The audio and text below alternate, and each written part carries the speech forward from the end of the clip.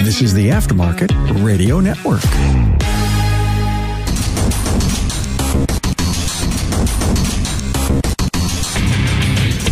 Welcome, everyone, to yet another episode of Diagnosing the Aftermarket A to Z.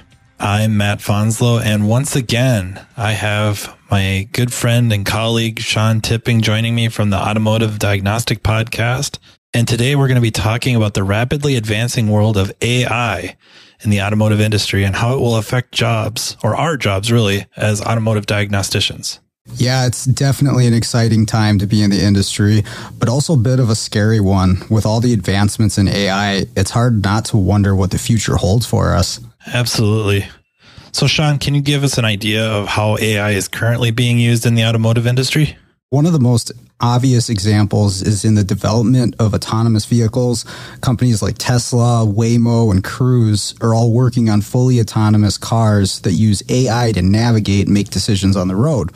But AI is also being used in other areas like predictive maintenance, which allows vehicles to automatically identify potential problems before they occur, and for advanced driver assistance systems, which help to improve safety and make driving more convenient. Yeah, that's really interesting. And how do you see AI impacting our roles as diagnosticians in the future? Well, on one hand, it's going to make our jobs a lot easier. With the ability to predict problems before they occur and diagnose issues quickly and accurately, AI will be able to take on a lot of the routine diagnostic tasks that we currently do. But on the other hand, it could also make our jobs obsolete. With AI being able to diagnose and fix problems on its own, it's possible that we'll see a decline in the need for human diagnosticians. Do you think there will be any challenges to overcome as AI becomes more integrated in the automotive industry? Absolutely. One of the biggest challenges will be ensuring that the AI systems are safe and reliable. As we've seen with some recent accidents involving autonomous vehicles, there are still a lot of technical and regulatory issues that need to be addressed. Additionally, there will also be concern about data privacy and security, as well as the potential impact on jobs and the broader economy. Well, that's all the time I have for today's episode. Thanks for joining us, Sean, and for sharing your insights on the impact of AI on the automotive industry. Thanks for having me, Matt. It's definitely an exciting time to be in the industry, and I'm looking forward to seeing how AI continues to shape the future of the automotive sector.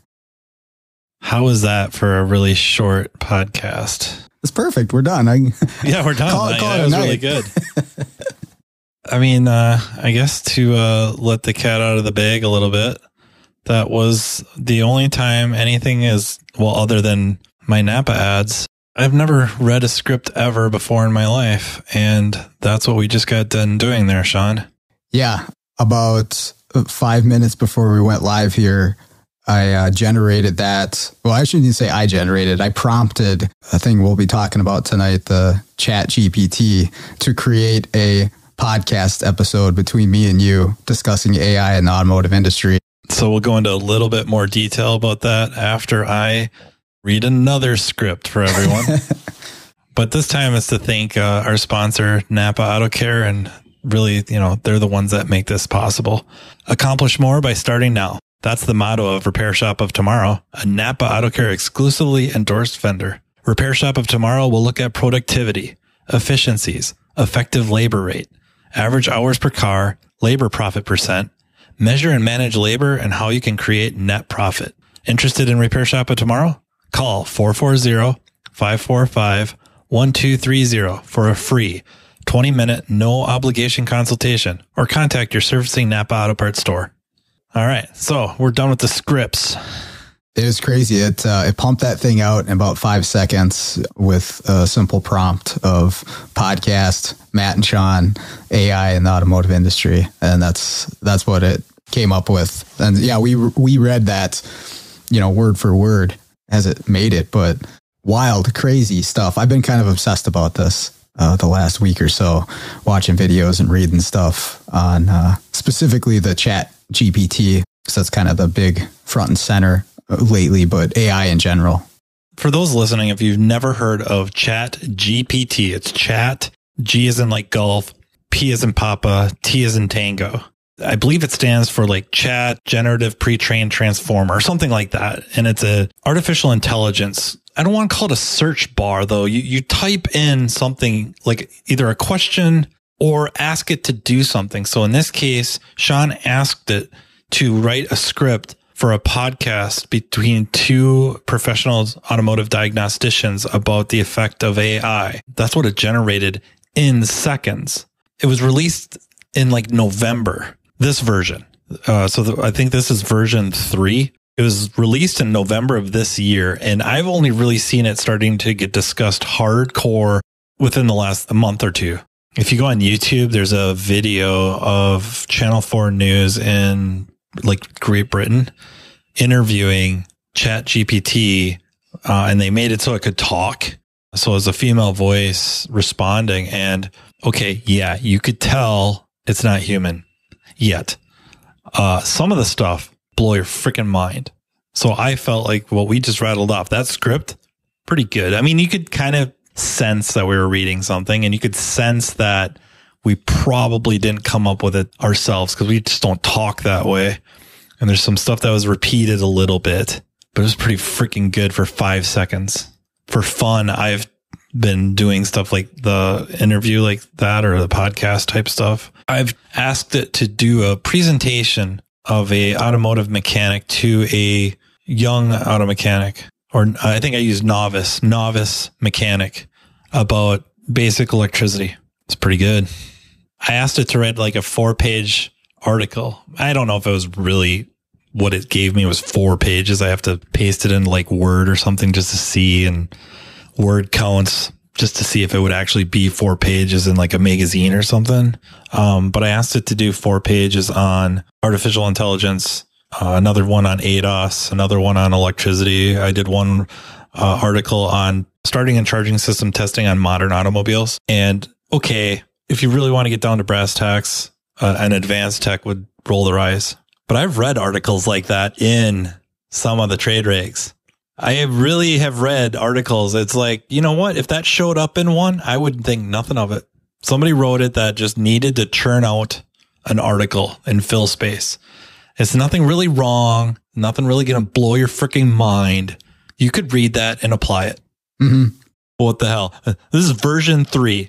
The significance of it being version 3 is of my understanding, and I could be wrong, but I'm almost positive that this version, nor a version before it, has access to real-time data. So it is not hooked up to the internet to pull updated data to what it already has. And what it's been fed has been very specific type things. Like if it did go to the internet, the programmers, if you will, kept it very, very specific spots. Like I don't know so much about Wikipedia, but it probably went to the Library of Congress. It probably went to certain databases, certain online books, stuff like that. And it's churning out material like this. What the hell? Yeah, my understanding, and I probably have a very loose grasp on it, I've been trying to read up on it, is that it got what they called a snapshot of the internet up to the fall of 21. And nothing real time after that point. You can reference, cultural figures. I've seen some people like generate songs based off of a certain artist or an article written by someone, a cultural figure, and it will add, some mannerisms in from a particular person while writing, correct information. And I'm sure, it's not 100% correct all the time, but what you're saying is like, this is in its infancy. Like this is still, early on, and seeing the future of this, it's going to be crazy. And I thought it'd be a pretty good conversation for me and you to talk about, not just this in general, but specifically what's this mean for us and the automotive trade? How is this going to change things? Because I'm pretty certain that it's going to. Yeah, the listener Q&A that we had on your show, so that's the Automotive Diagnostic Podcast. I think it's available on pretty much all the podcast type listening platforms. Mm-hmm. Scott Schotten and I are on there with Sean on his show, and he had listeners of his show submit questions, and one of them pertained to artificial intelligence. And I answered it, and I think I answered it fairly accurately, and I don't think I've really changed my mind other than it's maybe sooner than I thought. Some of the stuff I said is maybe going to happen a little bit sooner than I thought. I guess I think back to an interview with Lex Friedman and I've probably mentioned this a few times, but the reality is Lex Friedman was on Joe Rogan podcast. And this is a few years ago now. And Joe asked him, how far away is a fully autonomous vehicle? And he's like, realistically 40, 50 years. Oh, wow, that long. Hey, driving is complex. And us as humans are very good at rejecting information while driving that's not pertinent. As many accidents and stupid drivers as you know and see every day, as a whole, we do pretty good. So it's very complex. Almost a year later, and I know I was talking about this with Falco just recently, so that's a podcast episode coming up with Richard. We were talking about this, so I'm kind of repeating myself, unfortunately, but it's still relevant to what we're talking about now, and it's the reality. A year later from that first podcast, Lex is on Joe's podcast again, and Joe asks him the same question, and the date changed. It's not 40 years anymore. It's more like 10. Like, that's how far they've come, and that's how hard it is to really get a grasp on the advances that machine learning is making. Machine learning, artificial intelligence, I don't think we really know how it's learning. We just know that it does, right? So they give it problems to work out. So the classic one I remember is, this is years ago already, but it was a very small slice of the world. AlphaZero. AlphaZero was a derivative or a branch off of Watson, and Watson's that IBM Watson, right? And it was on Jeopardy, and I think one time it went through and just got its butt handed to it, and then it went through again, and they kind of changed some things, and it dominated. So AlphaZero was a program, I think, powered a lot by, I could be wrong, I shouldn't even say it, but I thought Google was heavily involved. But it's chess. It's a chess engine. And the story goes that they gave it the rules of chess. They taught it nothing. They showed it no openings, no, middle game, end game strategies, nothing, no strategy whatsoever. These are the rules. 8x8 board, 64 squares, white, black. These are the pieces. These are how they can move. The rules. They gave it, I think, 4 hours to play itself over and over and over. And I don't know how many games it was. Hundreds of thousands, millions. I don't know. But that's how it taught itself. They let it play 4 hours, teach itself how to play. In 4 hours, it was the most powerful chess engine on the planet. It smoked what was like the chess engine. I think it was called Stockfish. That was the strongest chess engine on the planet until AlphaZero had 4 hours to study. You watch the games, and maybe you have to know a little bit about chess, a little bit, not a lot, but you watch the games, the way it played. I mean, it's scary. It's scary how it played, because you're watching it just hemorrhage material, sacrifice. But it's playing a strategy of putting you into almost like handcuffs. And even seasoned players watching, masters watching, grandmasters watching, going like, what in the hell is it doing? And then all of a sudden you just see their eyes, everything changes, the complexion, everything changes. Like, so 12 moves ago, 14 moves ago, 20 moves ago, it makes this little move that seems totally irrelevant, and it completely locks up the other side. It was playing a game less about forcing you into like mistakes or waiting you out to make a mistake and open up certain exchanges, and more about locking you down to where you no longer could move where you wanted to move. Or it's the most insane thing you've ever seen in your life. That was AlphaZero. Then they came up with AlphaGo, which Go is a game that I'm not all that familiar with, but it's supposed to have exponentially more positions and available moves and complex. Like, really good AlphaGo players are really good, and nobody really knows why they're really good. But the same scenario. It's the same scenario. It destroyed everybody. The best Go players, I don't think they necessarily know how it learns. We're talking about true potential artificial intelligence and consciousness. The consciousness part, that's even wilder than just the raw power of something like this. Tying it back to our industry, a manufacturer or a company in general who wants to fix cars could easily give it the rules of the game, right? Especially somebody who built the car. okay, I made the car. I have all the proprietary information on how this module works and all the circuits inside of this control module and how this computer strategy works. We're going to put this in. Here's the rules. Okay. Figuring out what's wrong with the vehicle at that point is, like you say, it's going to be a snap. It'll be 4 steps ahead of anyone trying to figure this out on their own, a human on their own. Yeah, what does that look like in the future? You bring a car in with a misfire. Okay, we know a single cylinder misfire. You and I can sit here and talk, and we know that there's only a finite number of things that can cause that. But I couldn't tell you just right off the cuff how many exactly. Is it 20? Is it 50? Is it 100? I mean, I don't know. We'd have to sit and start rattling stuff off. And then if we're recording this and we come up with 32, we might get a few messages and emails and phone calls saying, hey, dude, you forgot about this. Oh, crap. Okay. Well, now we're up to 40. We're up to 42. It's an important number, right? 42. 42 possibilities for this single cylinder misfire. And we had to spend quite a few minutes and have outside input to get to it. This just knows. Single cylinder misfire. It knows there are only this many possibilities. And now it could rule out this many based off of what code's set or what code's not set. Yeah, sensor data. Right. And then if it looks at some scan data, maybe it can rule it down to really there are now 3 possibilities. And I'm not saying a human couldn't do the same, but I'm thinking speed, sheer speed, 3 possibilities. And then can it determine it through, I hate to just say onboard diagnostics data, but onboard data? Or is it going to need you or me, or probably not you or me? You and me are going to be, I don't know what we're going to be doing. Honestly. We'll just be talking on a podcast. Yeah, hopefully. Although that script, we're in trouble, man. Right. Maybe it needs a lackey to make a few connections for some sort of offboard. Mm-hmm.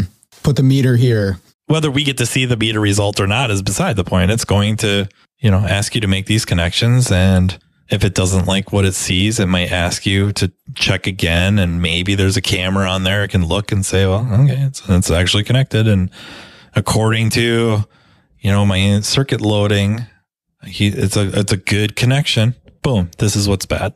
And accuracy will be in 99, high 99 percentile. And once in a great while, it won't get it. And I don't know, maybe they just bust out the shotgun until they fix it. And then it logs that as a possibility. Probably for sure in the early stages, there will be a human. There will be Sean Patrick Tippin getting flown to, Red Wing, Minnesota to help some idiot in the Bay trying to figure out why this car runs terrible. And the AI system's failing. It's, had me slam a bunch of parts on it. Didn't work. And then you go find the flaw. You're basically working yourself out of a job. Yeah. As you add to the knowledge base with every fix, for sure. They said this ChatGPT had access to the internet, and I don't know in what capacity or where exactly that it, had access to the information. This is a language model, they called it, right? And so these models do need something to pull from. And then, okay, yeah, there's learning on that, but they need the information to pull from in the first place. And for us, it's where will that initial information come from? Is a company like Identifix going to create something because they have a massive archive of information, and now they're the producers of some system or model that's able to work in one specific area, right? This is the AI for figuring out what's wrong with your car. Or is it going to be something broader where there's enough info free on the internet right now, YouTube, Google, forums, all that stuff, that, something could just pull from that and be able to accomplish something. I was just trying to think of like where and how it's getting the information. And then, there's probably, legalities involved at some point or another. Well, I mean, I would think it can access anything and everything on the internet, like, of course, print. And print's probably what it could handle the fastest, the easiest. I got to believe that it has no problem or will have very little problem with video. So now all of YouTube is available. And yes, there's absolute crap on YouTube, like Thankfully, Scotty Kilmer is going to make the AI system dumber. So Scotty Kilmer has just gained a new fan. He turned out to be the savior of the automotive industry. Yeah, he dumbed down the AI system. Woo! When you flip that thing on, it says, let's rev up our engines. And that in like movies like Fast and Furious, if the system sees that, it's going to have people checking the welds on their intakes and all that. But one fear with AI is always going to be like Terminator series or The Matrix. I don't know. I got a rough time for sure in our lifetimes that it's ever going to come to that. I mean, I know Morgan is down assembling his arsenal and cleaning it all. He's ready. So I hope he adds onto his house at least another bedroom, because that's where I'm going. Because if the machines are coming, that's the safest place. I think there's a few rednecks out here by me I might hit up, but so I don't know how reasonable I see that, but I do see a problem for us. I don't know if it'll hit us in our careers, but maybe the next generation coming up, that it will really be in the bays and really be effective. And I don't know if it'll be so much like in the bays. I feel like I'm jumping around a lot here, but it all pertains. We're going to have the artificial intelligence of the onboard diagnostic system, and or maybe an offboard system that communicates with the onboard system. You'd have to go back a ways, maybe watch some reruns. I was pretty little when it was on, but Knight Rider. And so you had Kit, which was the black Trans Am, and the technician that serviced at least the earlier episodes, I think her name was Bonnie, would talk to him. And she still had test equipment and all that, but she was interacting with Kit, and he had an opinion on what might be wrong with him. That seems somewhat reasonable to me. I don't know if it'll actually talk. I don't know if it'll be through like a headset or some other interface. And then we also have Neuralink. We're essentially cyborgs right now. Via our phones, via computers, we're connected to each other and information sources and entertainment sources and stuff like that. The interface sucks, right? It's slow. Neuralink will speed that way up. Maybe that's how it'll work. I don't know. You got to be a mechanic. You got to get this thing embedded in your skull. Well, wouldn't that be fantastic if you just asked the car a question? I mean, we do in a way, right? That's our tests and that's our scan tools and all that stuff. But I remember the first time I saw this module pop up on the scan tool, the human machine interface control module, right? On a GM. I saw that the first time. I was like, that's an odd name, for it. But think of it literally, it is a module that is meant to interface with you using a language model to say, yeah, it's 2 days ago, this thing didn't start. Here's the battery voltage, and here's what the voltages on the network look like at that time. Even if it doesn't talk, like it puts it out there for you because it's been trained to feed back information. Or, just like this ChatGPT thing, I'm finding so far, it's all in the way that you prompt it, right? You give it the prompt and it does something pretty cool. In the future, figuring out what's going on with the car is knowing what questions to ask. Or how to ask them to get the information that you need. I hadn't thought about it like that, where there'd be an individual unit on the vehicle. The other thing, and I think you brought this up the other day when we were talking outside of the car, this chat thing has been talked a lot about for students and schools and stuff, basically creating essay, for instance, for a student in seconds. And with some iterations, it looks pretty good. That's going to be something for us too, and good and bad. It's good that we can get information, but I think in the mid section here, the growing section, well, we're still in today, 2023, and moving towards this wild, crazy future, people will utilize this, right, to say, hey, look at me, I'm an expert. Ask me a question. Boom, got it right here. Here's the answer. Once this is more dedicated towards specific automotive. Because like you said, you can look up stuff now and you can tell, okay, it's pretty base level, but accurate, and it's only going to get better. And so where I think you were going with it when we talked was, how do you know what's out there now? Is that actually, a human's expertise and perspective? Hey guys. Matt here talking to you about what the NAPA Auto Care Center program can do for your business. You probably already know the NAPA brand is the most recognized and trusted name in the automotive aftermarket industry. In fact, studies show nearly 95% of customers recognize NAPA and associate it with quality parts, service, and technical expertise. So why not complete a Pro Image upgrade and take advantage of that? Pro Image is a co-branding program for the exterior and interior of your shop.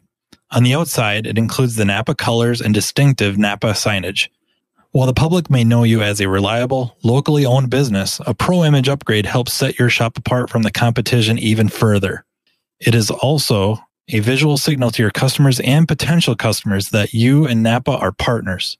Most importantly, Pro Image really works. This co-branding opportunity has helped NAPA Auto Care Centers across the country increase their car counts and sales. In fact, those that have completed the Pro Image project enjoy an average of 23% sales increase during their first year. Pro Image upgrades are also available for the interior of your shop. A Pro Image interior upgrade transforms your customer waiting area from merely utilitarian to warm and welcoming. The goal is to maintain your shop's independent identity while enhancing the customer's experience. You can get a free look at what a Pro Image exterior or interior upgrade can look like by visiting the NAPA Auto Care member site and clicking on the NAPA Pro Image link under the NAPA Pro Image tab, or contact your local NAPA Auto Parts store. Your servicing NAPA store can tell you more about Pro Image plus the hundreds of other reasons to become part of the NAPA Auto Care family, the largest network of independent auto repair shops in the country. To finish the thought with the AI in our bays, maybe the next generation is artificial intelligence, as far as I can tell, especially in the way we're talking about it. So the Watsons in the medical field, Watson I've heard about for like the airliners or stuff like that, where they predict failures. So stuff gets replaced before it breaks. And then, of course, would help in diagnostics. And then the medical field is that it usually goes after the higher, for complete lack of a better term, the smart people. That's the jobs it's going to take. Higher level, I guess, deductive reasoning type of thing. Those are the jobs that are going to be endangered by artificial intelligence. And then to kind of go with what you were saying there with kids using it in school, I feel like we've been fighting that for decades with encyclopedias, plagiarism. Now it's going to be a lot harder to point at, I punched in this question into this chat box. It spat out a response and I repeated it to somebody and I plagiarized ChatGPT. Oh yeah, prove it. Because if you ask the same question, I don't know if it's recording a history of how you ask questions or I ask questions and answers it gives. Is it very standardized? Because then if it is, you might be able to prove it. But I think we've always kind of fought that. Whether it was an encyclopedia, whether it was somebody just sitting talking to an expert, asking them a question and writing them down what they said verbatim, that's an issue. But what I really don't like outside of academia and something we already see with Scotty Kilmer's, with so many other people, whether they're on YouTube or forums or whatever, is fake competency. So we as experts, or you're an expert. I don't know what the hell I am. I'm not an expert, but we watch Scotty Kilmer and we cringe. It's cringe. It's so bad. And there's so many other things we watch that's so bad, but they've got hundreds of thousands or millions of followers that think they are the greatest thing since sliced bread. Oh my God. I wish there was a mechanic like Scotty Kilmer down the street from me. I would take everything to him because he's so honest and he's so good. And it's not just him. That's just outright. That's an expert or somebody that's fairly educated could watch that and go, that guy doesn't know what the hell he's talking about. And then there's others that I'm not going to say they are or aren't because I can't tell. I don't think anyone could tell unless you know them personally and you've been there and you know them and you've watched them work outside of video. Because they could video the process like, oh, I got this car in. It's been to 75 different shops. They couldn't figure it out. Now it's here. And I'm going to walk you through this and boom, boom, boom. You watch the video and it looks like a very linear, logical process from point A to point B. And they diagnosed it. Even as an expert, watch that and go like, well, yeah, they went about that really smart. But you don't get to see everything. I want to be very clear.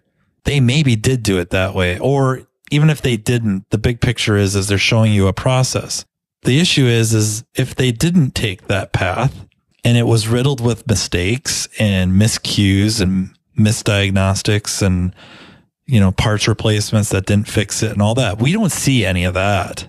We only saw the good stuff that makes them look like experts. And you watching it can't tell the difference. There's no way to do it. And now they have a large group of people, both novice, amateur, professional, expert level, master levels, suspecting that, hey, they're pretty smart. They know what they're doing. They're experts. And now with this system, depending on the situation, it's easy to feign competency. And how are you going to determine true competency? You have somebody working tech support. They know how to type. That's what they know how to do. They couldn't fix a sandwich, but you're calling them with tech support or emailing or however that works, calling them for tech support. Oh, just a sec. Let me think about this, or let me pull up a diagram. Open GPT. Here comes the answer. They rattle it off and you're like, oh yeah, okay. And it ends up fixing it. And you're like, next time I call, I want to make sure I talk to Matt. He knows what he's talking about. Matt's in here punching everything into chat box. That's a big problem. So I think artificial intelligence attacks the jobs and careers of the specialists, the diagnosticians, the where you need inductive and deductive reasoning type of stuff.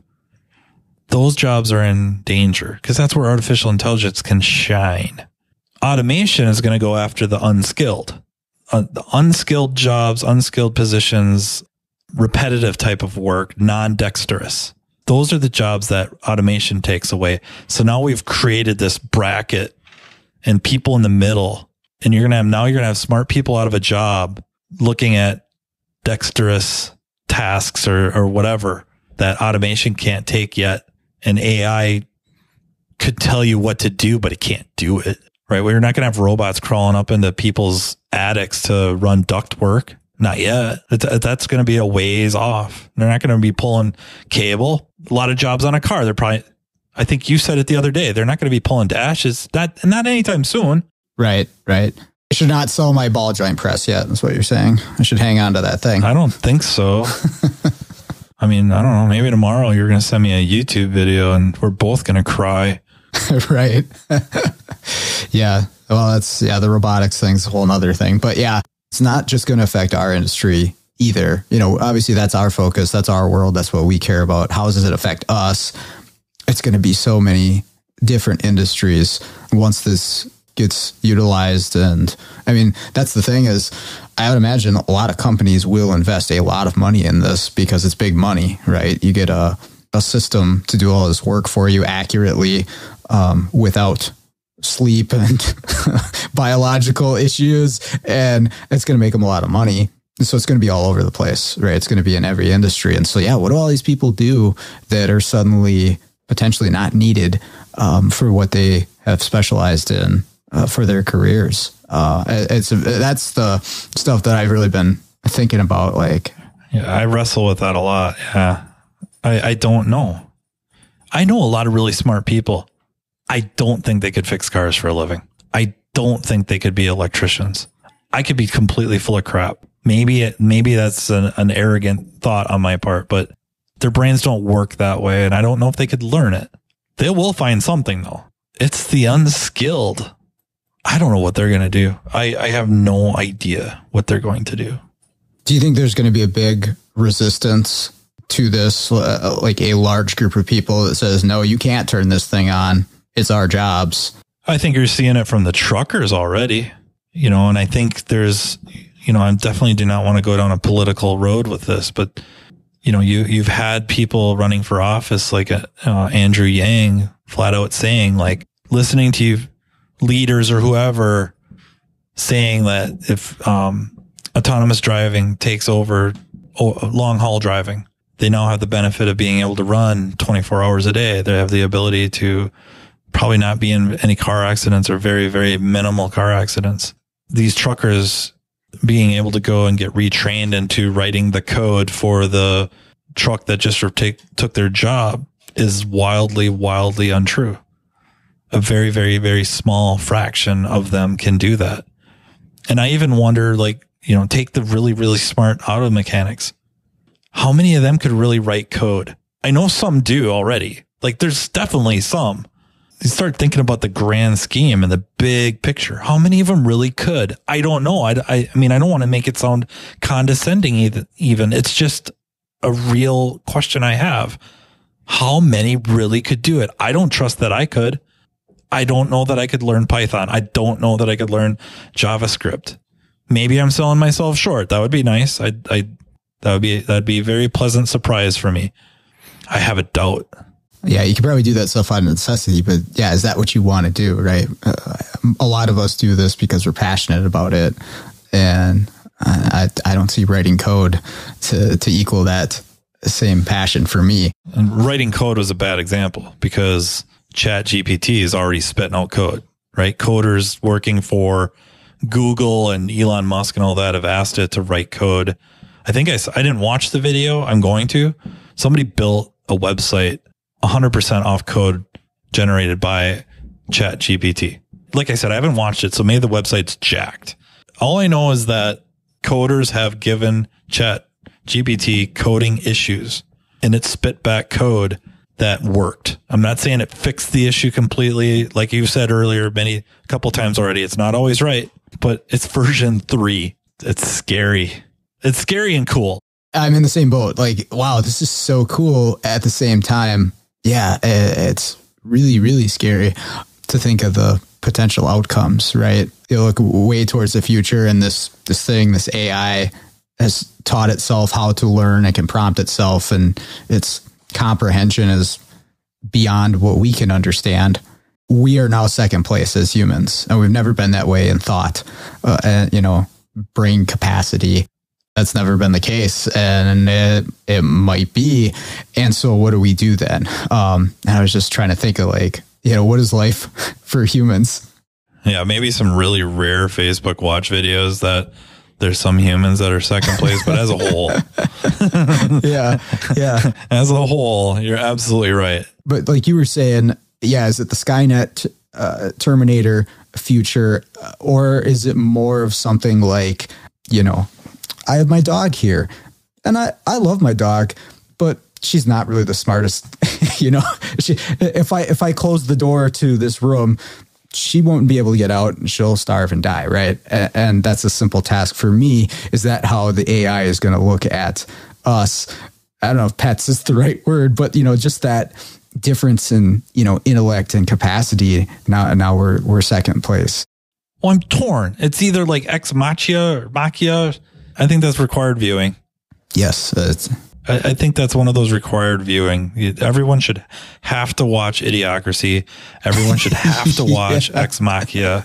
Well, in Idiocracy, they had the robot in the hospital, just like you were talking about, right? Yeah, just press exactly. the buttons on it. That's what's wrong. And then if he gets the probes right.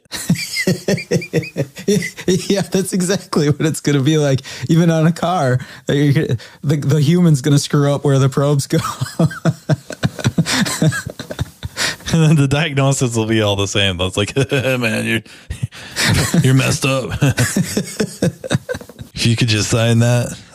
One idea I have of what will happen is that AI won't be, and AI, automation, robots, all that won't be necessarily evil. It won't be something like Terminator, and it won't be something like The Matrix, where AI and robots and all that used us as energy sources. That we did end up in a Terminator type battle, and then we blocked out the sun because that was their main source of energy, was solar. So we, ruined the atmosphere to block the solar. So then they started using us as Duracells. I don't know if it'd be so dystopian like that, but my idea is dystopian in the fact that because there's going to be so many humans that will not be able to have careers, because of lack of skill. The other is they just don't need it. It's all going to be automated. And I think there was kind of a very ultra positive outlook on the future where we don't have to work. We are born and we get to live, and we get to live, sightsee, travel, VRs, if you want to watch Ready Player One, which should also be recommended, if not required viewing of every human being. Maybe we do spend the vast majority of our time in the Matrix, like, with the VR headsets, online, something of that nature, in virtual reality. But I think what'll happen is people need a purpose. I don't know. I just don't know that we can, even if tomorrow I was told, like, hey, you know what? All your stuff's going to be taken care of. Like, you don't have to, even if you win the lottery, almost, you don't have to worry about your bills. You don't have to work anymore. You're going to be able to afford to do things. You want to be able to afford to go traveling, whatever. Because now there's really no purpose for you. We don't need you to fix cars anymore. Don't need you to really do anything productive. Not that I'm productive anyways, but regardless, I would think for a while, traveling the world would maybe be really cool. But eventually you're kind of like, yeah, I got to do something. I got to feel like I'm accomplishing something. And I think that's where the wheels fall off. No, you're 100% correct. Is that purpose that so many people get that through their careers or just work, hard work in general, right? And we're hardwired that way. We're built that way. That's what we seek out, right? You look at the billionaires, right? Like Elon Musk has got all the money in the world and he still works his ass off all the time, right? There's obviously a drive, like, we need to do this stuff. And when that's not there, there's no purpose. And I think you do see that in a lot of people today, just with technology the way it is, right? Technology, if you go back 100 years, has made our life significantly easier, where we don't have to worry about the mundane or so many mundane, hard tasks. So we got a lot more time to think about all the other stuff that makes us anxious and triggered or whatever. Like you see that stuff coming up. And I think a lot of it's because there's a lack of purpose in people's lives. So then, yeah, that's exacerbated by, not having careers. I think it was Jordan Peterson talked about, everybody dreams about going to sit on a beach and drink margaritas. Like that's a lot of people's, fantasy for maybe retirement or a vacation, or if I won the lottery. Well, how long are you actually going to do that for? 3 days, a week, 2 weeks? You're going to get pretty bored of just sitting on a beach drinking margaritas. You're going to want, something more. And so that'll be an interesting thing to see how, human life transitions to figure that stuff out. And I'm not smart enough to really know how that works out, but like you get into the currency type thing, whether it's, money isn't worth anything except what we associate, right? The only reason money means anything is because we all agree it's worth something. That's it. That's the only thing. And maybe pre-currency you had bartering, right? And we still have that, right? I mean, you come over and help me do this. I'll go over there and help you do that, or lend you this or give you that or whatever. There's going to be people that still produce something. Whatever that is, I don't know what it would be, but there's still going to be people that produce something. Maybe art. It's going to have value. Well, how are you going to get it? How are you going to do the exchange? Not going to be just any one thing. There's going to be a group of things. So now I just wonder how that gets handled, because it's easy to say like everything's automated.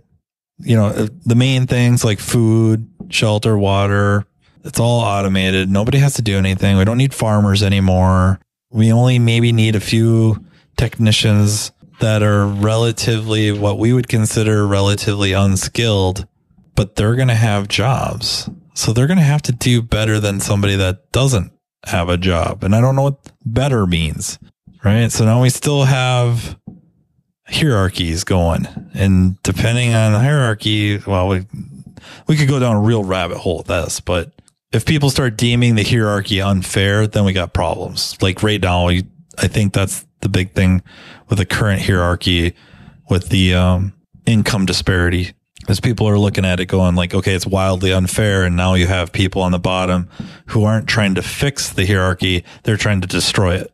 And that's bad too, because hierarchies are just a natural occurrence. They're going to happen whenever somebody produces something, or more than one person produces something, really. But I don't want to go down that rabbit hole. It's just kind of wondering how that plays out. And I don't have to worry about going to work, Everything's automated, so maybe I don't really have to pay for my electricity anymore, and I don't have to go pay for my food. But then how does that work out? You just go in and grab whatever you want, or you get, what are they called? Like C notes or... What it makes me think of is, I don't know how familiar you are with Star Trek, and obviously it's a TV show, but they, displayed a pretty utopian view of human civilization, I don't know, 1,000+ years in the future, right? And they had done away with currency, and that was sort of the thing, is like, yeah, you get food from the replicator, and there was no pay or anything like that, but people were still looking for that purpose, right? Fulfilling a purpose, going out and exploring the universe and all that stuff. And I don't know if that's what we're going to have to do, man. We'll have to start building the ship right now. We'll have to build the ark. Yeah. Well, that was my other thought, is there's going to be, like I said, there's going to be a lot of people, I think, that will resist this. When the AI overlords have the pets, there'll be the domesticated and the feral humans. And so if you're domesticated, you got a pretty easy life. You can lay around all day, but there'll be plenty of feral ones too. So I honestly don't know which side I'd be on. Man, I don't know. Maybe they can like upload me to one of the robots and then I can infiltrate it from the inside. Once it starts dropping movie quotes, we'll know Fonzel's in there. Yeah, he's a robot that only speaks in movie quotes. For more stuff on this, YouTube has a growing amount of info, but what I found extremely intriguing was one, Ryan Reynolds reads off a ad. So he went to ChatGPT and asked it to write him an ad that featured a joke, a swear word, mentioning that they have whatever special still running on after the other companies stopped doing it. So it's for his he must own like a cell phone company. Oh yeah, I have heard of that. Mint Mobile or something like that. And so he has ChatGPT write this ad for him, and he reads it off. And okay, yeah, it's not the best ad he's ever had. It's pretty good. Like, it did what he asked. It went for some easy stuff, but still, like, it churned it out in a few seconds. It did exactly what he asked. It wasn't horrific. I mean, I think it just gives you an idea. There's other ones with Jordan Peterson, his comments on it. I really like those. And I would say I echo a lot of what he said. Brett Weinstein spoke about it on the Joe Rogan Experience. Stuff that's hard to ignore, stuff that's intriguing to think about. Like, part of it's like, what a time to be alive, man. What a time to be alive. Well, I was thinking about that the other day. We're the last generation of people prior to the internet, and we get to see all this stuff happening too, all in one lifetime. That's crazy. It's insane, right? It's just insane.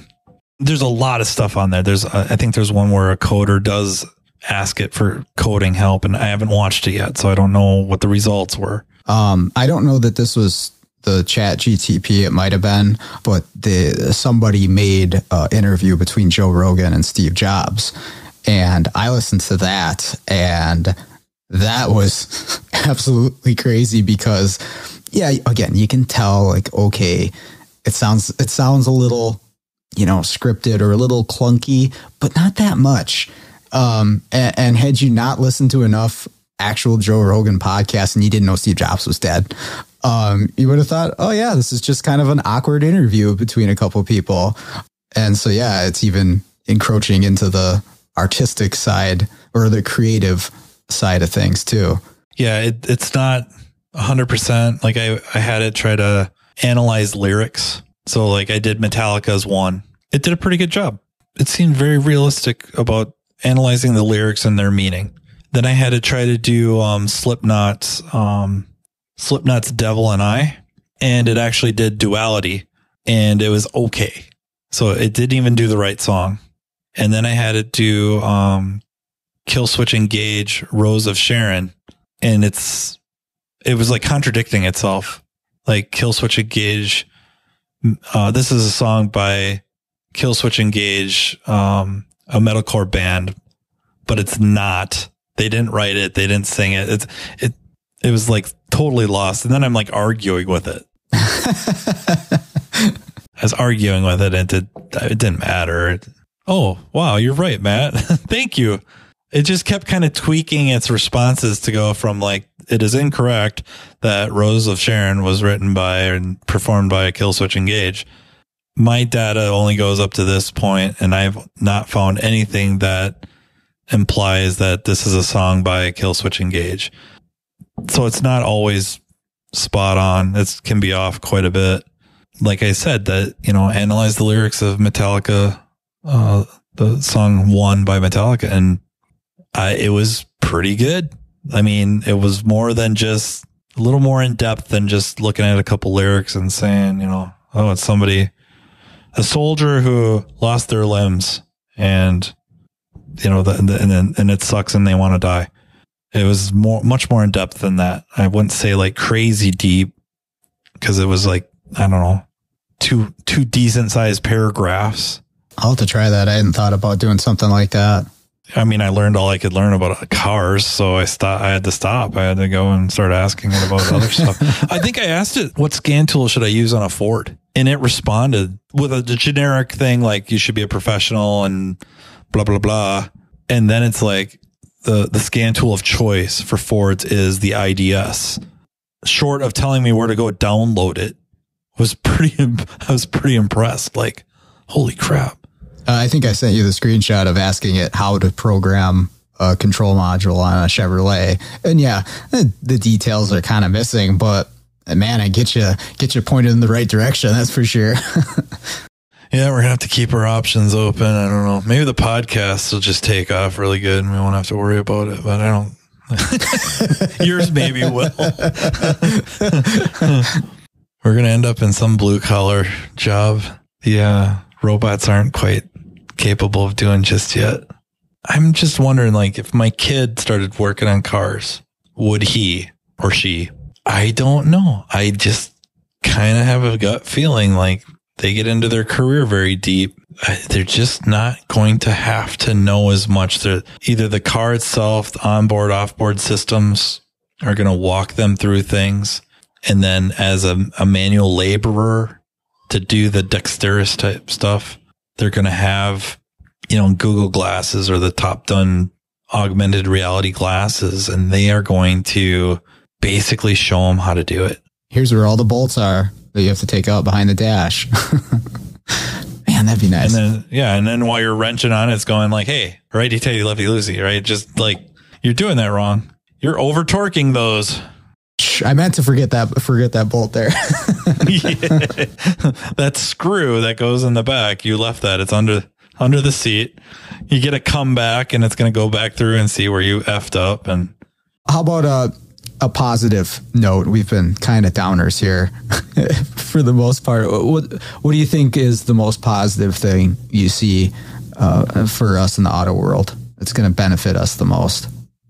I mean, one, just witnessing it. If we get to witness this happen, I mean, that is going to be just jaw-droppingly amazing. Just an unbelievable, just like it's like Star Trek level stuff, if not further. I mean, even Star Trek Next Generation computer wasn't that cool. Maybe at the time when we're watching, it was pretty cool, but now with Siri and Google Assistant and all that, it isn't that good. Yeah, I always thought that was interesting. They made Data more. He was sentient and more of an actual AI than the computer on the ship. I was like, why couldn't they just make that the computer on the ship? But maybe in the initial stages, it'll be better for us because we're going to have even more work, and maybe it'll help us learn more about the car than we thought. Like, depending. I guess I'm very interested on the interface. How is the interface going to happen? Is it going to be all text? Is it going to really be talking to us? I'm kind of like, I have that image in my mind of Knight Rider and, something's wrong with Kit walking up to the car. And does the car have a name? And is it a kind of a derivative of the VIN number or something like that? Or the customer named the car and you're walking up to it and saying, access PIN code, blah, blah, blah. hello, Camry 69, and it's like, hello, Matt, how are you? Fine. So you have a issue with cylinder number 3. Yep. And blah, blah, blah, blah, blah, blah, blah. Yeah, I'm still opening the hood and maybe doing some testing, but I'm talking to the freaking car while I'm doing it. And it's giving me certain data, like freeze frame type data, but much more in depth. And, the car's telling me, like, I've ruled out ignition. I've ruled out fuel delivery. I've ruled out cam timing. My database, my, top 3 possibilities are this, and this. And then I have to prove, which one of the 3 is right, wrong, or otherwise. And that's kind of fascinating, right? That's pretty fascinating. Oh, for sure. I think in the transition period, there will be a lot of opportunity for people who are in this field, and the specialists and the people with a lot of, a wealth of experience, because, like I was saying earlier, it needs information to pull from, it needs the criteria. And I think there'll be some opportunity for people to contribute in the development of it, which would be a pretty cool opportunity to, work on constructing something like this. Like, how do you go about building a model that solves problems on a Toyota Camry? That's a cool project just to ponder how you would approach it. So that sort of stuff definitely interests me, and I think it'll be pretty cool to see, or maybe we'll know somebody who gets to be a part of it.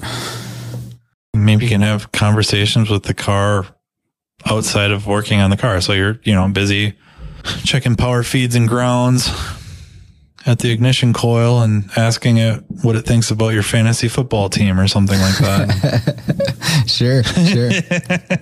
You should trade cousins as soon as possible. Well, sir, I really appreciate you coming on. This topic is fascinating. It was a great idea to have the beginning of the conversation be generated by artificial intelligence.